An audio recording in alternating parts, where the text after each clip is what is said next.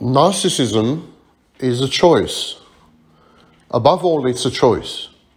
There is no question that in individuals there is a genetic predisposition to this choice. But like everything else in genetics, genes are templates. They can be activated and deactivated.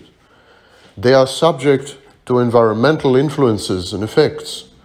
They begin to operate and they cease to operate in accordance with environmental cues such as childhood abuse and childhood trauma.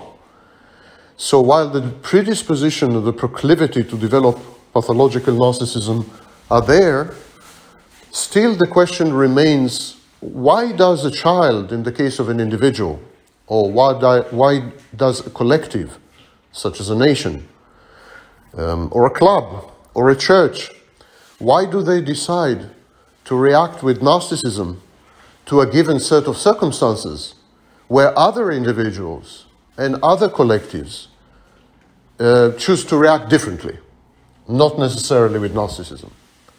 What predisposes certain individuals and collectives to narcissism? Or is it maybe not the individuals and the collectives, but the context in which they are embedded? Is it the context that determines narcissism? If we regard narcissism as a choice, it must involve a cognitive element and an emotional element.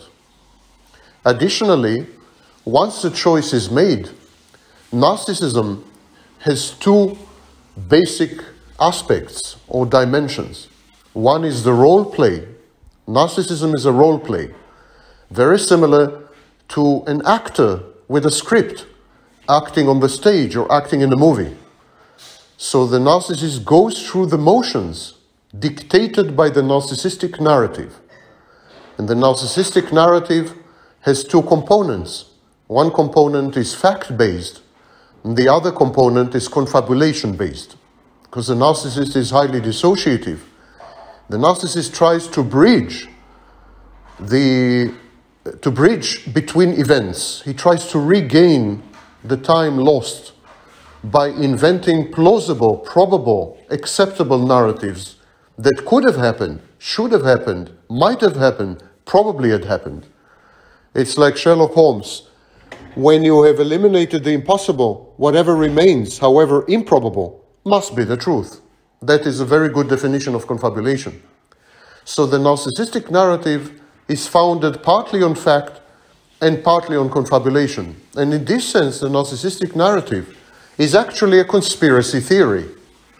So now all narcissists are conspiracy theorists, which would explain why there is a very pronounced paranoid streak in narcissism.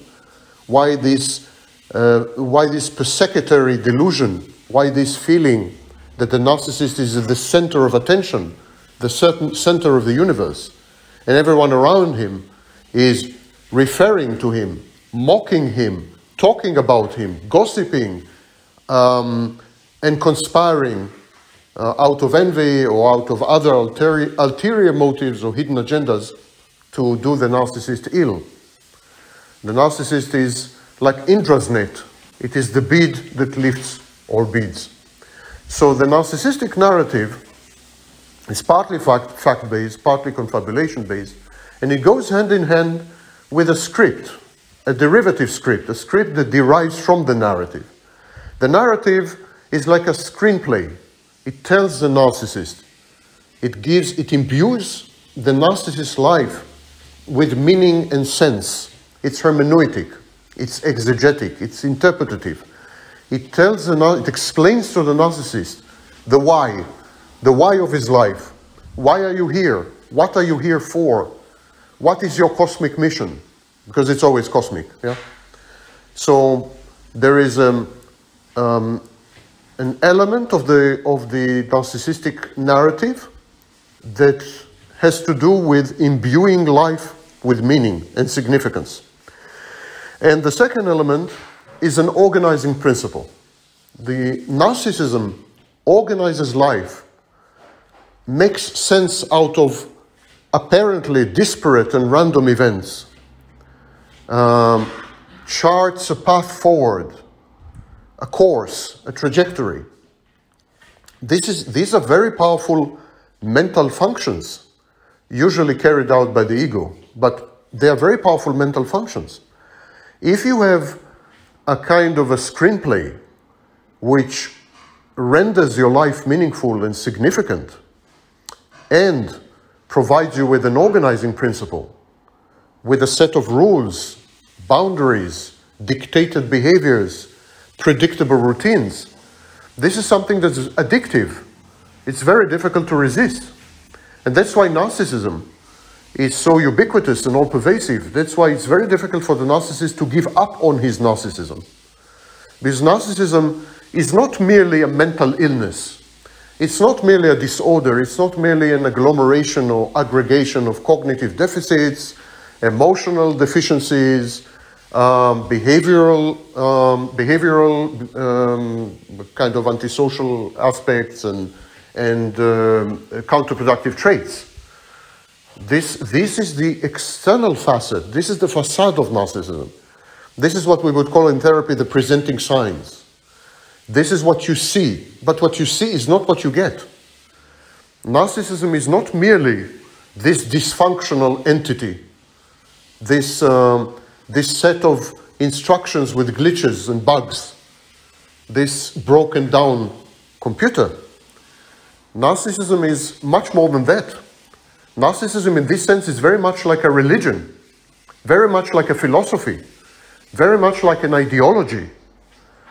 It makes sense of the world. It provides goals. It produces goals. It produces meaning. It drives you forward. It structures your life. It's like an exoskeleton. It gives you the incentive to get out of bed in the morning, to take on reality and its challenges, to prevail, to triumph, and to attain your goals, your purpose in life, and your aim. And so, if you think of narcissism as a religion or as an ideology, you would be far closer to the truth. And this is precisely why narcissists are emotionally invested. They are cathected. They're emotionally invested in their narcissism. It's very difficult to divorce the narcissist from his disorder, from narcissism, because narcissism fulfills so many important psychological functions for the narcissist. It's not merely to be a jerk. It's not merely to torture people. It's not merely to be entitled. It's not merely to be grandiose. It's not merely to live in a fantasy. It's not, I mean, all these are, of course, integral facets of narcissism. But I would argue that they are not the important facets of narcissism. The important thing about narcissism is that it makes a narcissist feels alive, and feels alive for a reason, feels alive for a purpose. It makes him part of a cosmic plan. It unites him with the world in a way. And because he lacks all the emotional and cognitive and psychological apparatus of a normal, healthy individual, that's the only way he can relate to the world, via his narcissism. We find the same mechanism exactly, the same set of specifications in cult members. Cult members are the same. They interact with the world via the intermediation and the interface and the buffer of the cult. The cult leader, the cult principles, the cult goals and aims, the cult's paranoia, the cult's we-ness and belonging and affiliation. The cult is a surrogate family. And so the narcissist is a one-man cult.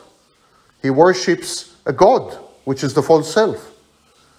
And he is both God and worshipper. In a sense, it's a religion. But it's also an ideology. Because the narcissist uses his narcissism to derive the principles underlying human existence. When he tries to make sense of society and of social interactions, when he tries to make sense of sex, when he tries to make sense of the family, of intimate relationships, of intimacy, when he tries to make sense of business, when he tries to imbue many of his activities with meaning, when he tries, in other words, when the narcissist tries to humanize himself, because he is part human, he is not fully human. When he tries to humanize himself, the only tool at his disposal is his narcissism. This is the set of edicts, rules, stratagems, lessons, life lessons, that he has it at his disposal to implement and to derive meaning from the world.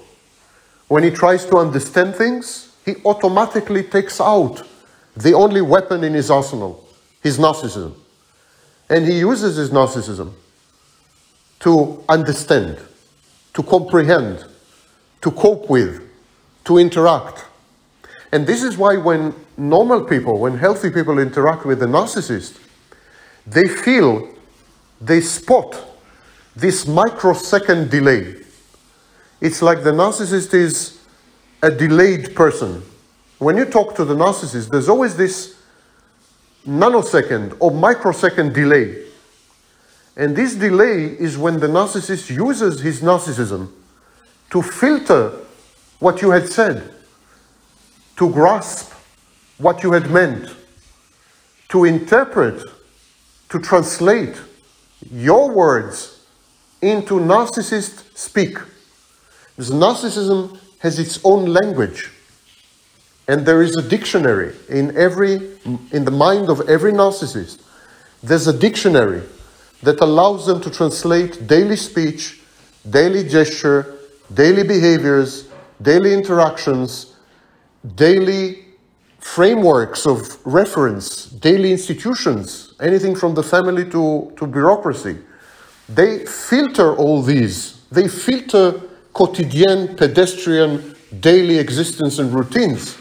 They filter them through the narcissistic dictionary so that they convert them into a language that they can understand. And this takes the microsecond. This takes some time.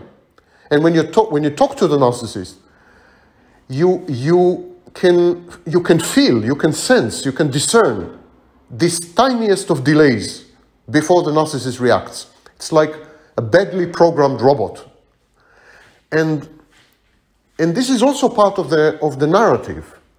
The narrative, the problem with the narcissistic narrative is that it is very, very cohesive, very coherent, very, very powerful. It's a powerful tool. It does explain the world. It does give meaning. It does provide goals. It does make sense of other people and their behaviors.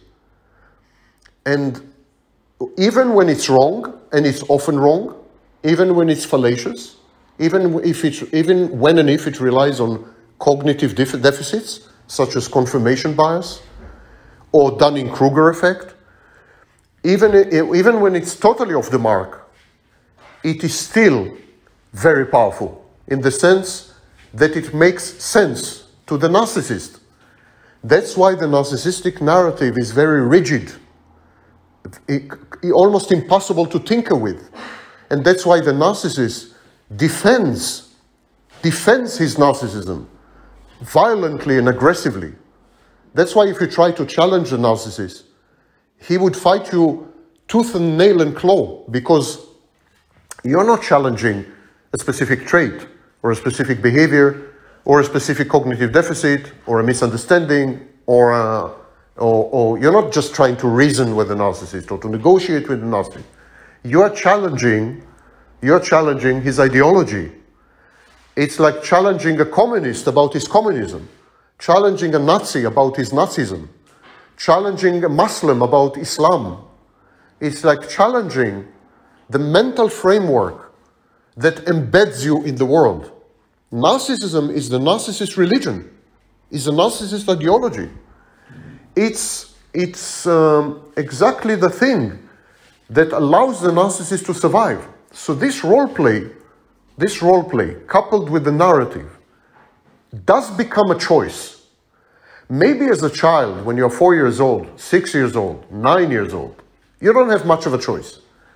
Your options are limited. There's very little you can do. And you crucially depend for your life, actually, for your survival, on a specific set of adults, parents, grandparents, later teachers, and sometimes on peers. But the dependency is there. And you can't get rid of it by any successful means. Society itself, the legislation, the institutions of society are biased against children. They condition children. They make sure that children remain dependent on adults. So in this sense, it's a power structure where adults perpetrate their power over children. So as a child, you're embedded in a system of society with its institutions that make sure that you are disempowered. You have no power as a child. And so to become a narcissist when you're 6 years old, when you're 4 years old, may not be a choice. But what about when you are 40 years old? What about when you are 30 years old or 50 years old? Or worse, 60 years old, like me? What then? Isn't narcissism a choice when you're 60 years old? Of course it is. And when you're 30, and when you're 14, when you're 20. At a certain point in time, you do become independent. And at that point, you definitely face the choice of getting rid of your narcissism. Or at the very least, getting rid of your narcissistic behaviors and traits and deficits. You can work on yourself. You can change, you can modify your behavior, if nothing else. Maybe you cannot get rid of the deep internal structures, the deep state of narcissism, but you can definitely get rid of all the external manifestations and expressions of narcissism. You can get rid of abrasive behaviors. You can get rid of antisocial misconduct. You can get rid of hurting people.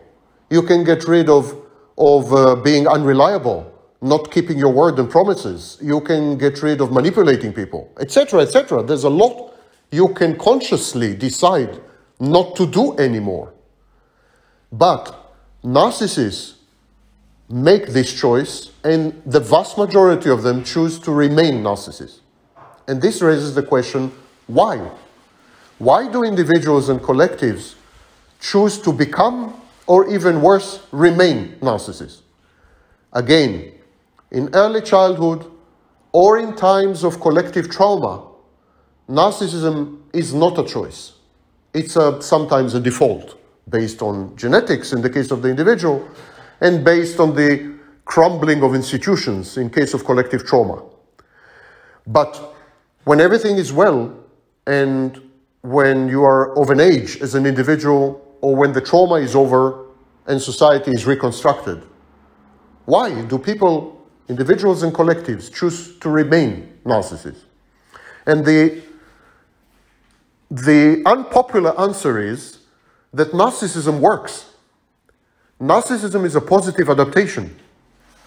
Narcissism renders people more self-efficacious.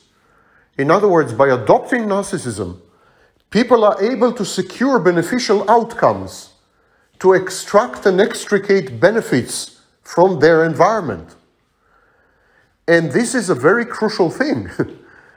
If you hit upon a strategy that works, that makes sure that you're a success, that you're accomplished, that you're a pillar of society, that you get the most beautiful girl, and you have the most stunning family, that you end up rich, that you end up famous, that you end up a celebrity, or that you're a success in your neighborhood or in the local pub, it doesn't matter.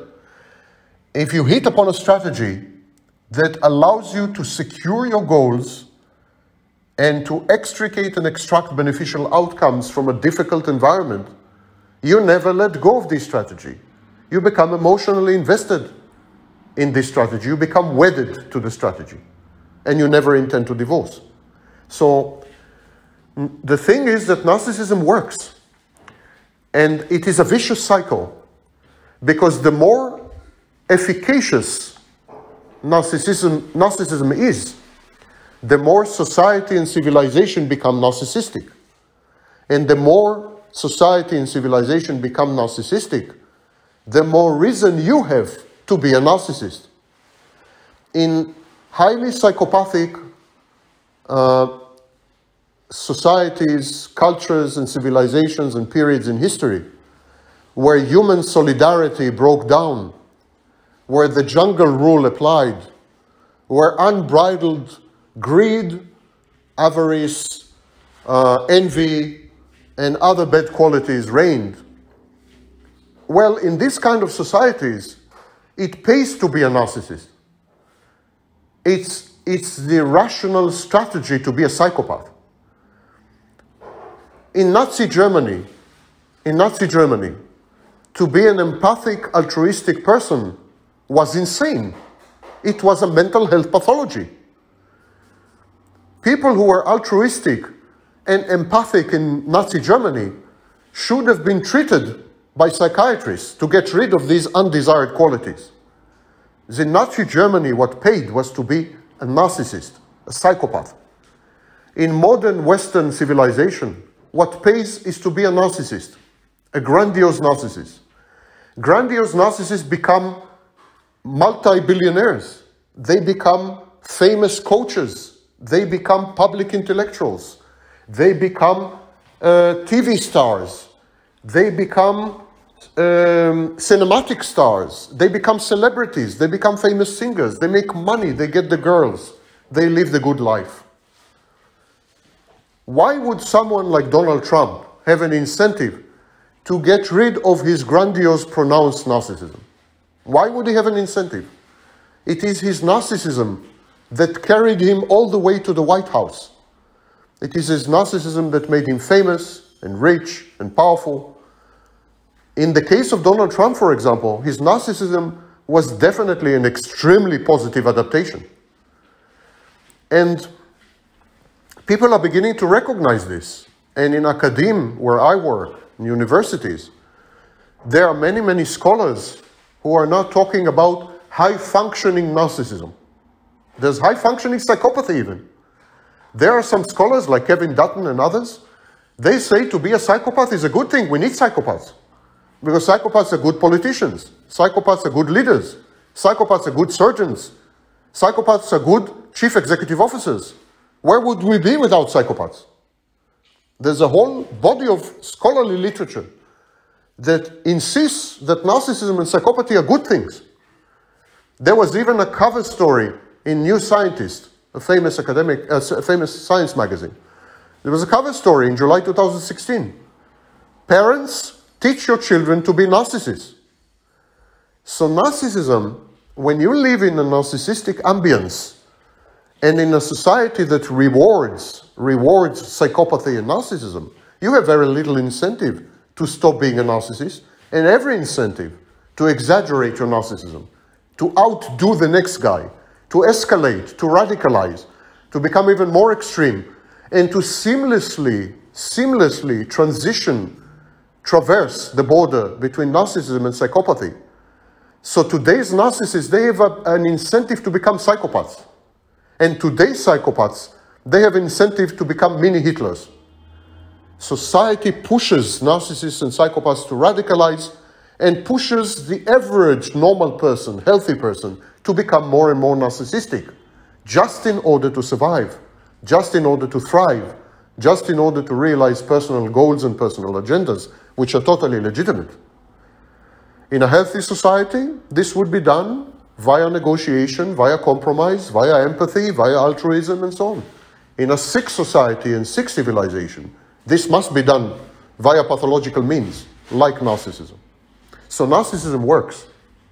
And this presents a serious problem because narcissism used to be an individual ideology and an individual private religion.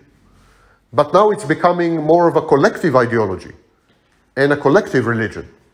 It's becoming the organizing principle of all our collective human activities. Today, people analyze politics, for instance, in terms of narcissism. They analyze the mass media and mass entertainment in terms of narcissism. They even analyze the functioning of the medical establishment in terms of narcissism. Narcissism today serves to explain, make sense of a very senseless, sometimes nonsensical world. So narcissism is taking over as the main feature of modern life, as the single buzzword and keyword that you can fling about and would explain everything in an instant. This is very similar to the Middle Ages. In the Middle Ages, the equivalent of narcissism was God. If you wanted to explain something in the Middle Ages, why a famine happened, why a plague happened, why a war happened, why this king is ascendant upon the other king, why. If you wanted to explain why in the Middle Ages, you did it by evoking the name of God. You just said, God did it. And that was enough. No one questioned the sentence. No one said, are you sure it was God? Can you explain how God did it? Can you explain why God? No one asked these questions. It was enough to say God. God was the word, God was the key that unlocked the mysteries of human existence. God was the key to all the unexplained, to all the occult, to all the arcane, to all the unresolved, to all the questions which puzzled us and perplexed us. All we had to say was God, and everything was, in its place. Yeah. Calm and peace, especially inner peace, were restored. People self-medicated with God. God was an anxiolytic, an anxiety-reducing medicine. So, the same with narcissism today. Today, if you ask, what makes politicians tick? You don't say God anymore. You say narcissism. What makes celebrities celebrities? Narcissism. What makes Wall Street bankers rob the rest of the population? Narcissism. Narcissism. Narcissism is the new God. Narcissism is the word that explains it all. That's all you need to say. One word. And with this one word, within this one word, you have the whole world. The New Testament opens with a sentence. At the beginning, there was the Word. At the beginning, there was Logos. At the beginning, there was the Word. And today I can say, to explain the world, you can do it with a word. And the word is narcissism. Narcissism is a perfect, almost perfect explanation of everything that's happening around us, everything that's happening to us, and everything we do to each other. And why would the narcissist give up on this wonderful elixir, on this fruit of the tree of knowledge? Why would he give up on his privileged access to this key, to the cosmos, to this universal organizing mechanism and principle? Narcissists are in a privileged position because they know more about narcissism than anyone else. They have a competitive advantage. They have a competitive edge over everyone else. They have experienced narcissism since childhood. They know what makes things work. They know what makes people tick. They know what makes society function. Why would you expect them to give up on this precious knowledge which provides them with the edge to win, to prevail, to survive, to conquer? That is an unreasonable and irrational request. And most narcissists regard the attempts to eradicate narcissism and to cure them of their narcissism with derision and contempt and anger. Because what they feel, narcissists feel, that the average people, the disadvantaged people, the inferior people, the people who have no access to narcissism, they want to take the narcissism away from them. They feel that people want to reduce them to their level. Narcissists feel that narcissism gives them an advantage, an edge. Narcissism makes them superior and creative. Narcissism gives them the way to take over the world. And here come average Joe, the pedestrian, day-to-day person, the failure, the loser. And they want to take the narcissism away from the narcissist. Because they're jealous, they're envious of the narcissist. They envy the narcissist's narcissism. The narcissist regards his narcissism as an asset, as a gift. And he says to himself, people are jealous of my narcissism. They're envious of my narcissism because it's a gift. God gave me a gift. My parents gave me a gift. I gave myself a gift. And they want to take this gift away from me. They want to take this endowment. They want to take away my edge, my advantage. They want to reduce me to their level. They want me to be as inferior and weak and stupid as they are. And I will never let this happen. I will never let this happen because I'm a narcissist. I belong to a master race. I belong to a superior phase of human evolution. I am the future. I am the future, and I will not let the present and the past drag me back to the primitive swamps of the beginning of humanity. Because the future is narcissism, and it's here, in my figure, in my essence. I am the future reified and embodied. And therefore, I'm entitled to special treatment, and I'm entitled to take as much as I want from as many people as I want, whenever I want. And anyone who objects to this, anyone who resists me, anyone who criticizes and disagrees with me, anyone who tries to heal me and cure me, they're just envious of me. They want to be like me, but they cannot. So they are trying to shape-shift me. They're trying to mold me. They're trying to remove whatever is special about me, whatever makes me unique, my idiosyncrasy. They are trying to homogenize me. And I will never let this happen. I will never let this happen, no matter what the cost in human life and human suffering. I will fight for my right to be a God. Because I am a God. I'm a God because I've discovered the heart of the world. I've discovered the engine of the universe. I've discovered the mechanism behind the Wizard of Oz. I've discovered narcissism.